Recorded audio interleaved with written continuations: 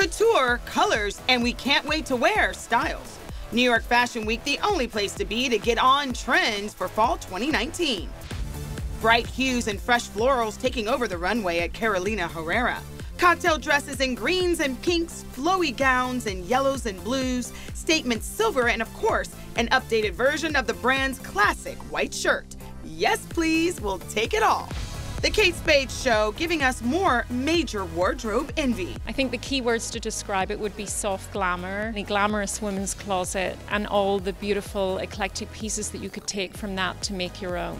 Dresses from mini to midi, warm coats and striped separates. Very feminine, fluid fabrics, and either in vibrant colors or some fun animal prints.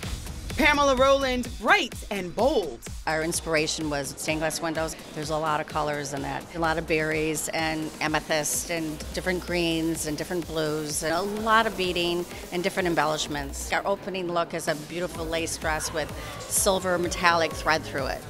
Dressing everyone from Halle Berry to Eva Longoria, but the star she'd love to see in her designs. Who wouldn't love Lady Gaga? Tadashi Shoji taking us on a fashion trip for fall. Inspiration is Southeast Asia. And on this vacation, we'll be wearing lots of velvet gowns and detailed dresses. Black, definitely black. And then a lot of sequins and then tulle, ombre. And over at Chiara Boni, La Petite Robe, it's all about one look. The collection is for any woman who wants to feel beautiful. Easy to do with velvet dresses, plaid pantsuits, and this color. Purple is very important in this collection. And right now, your fashion game is on point. You can thank us later.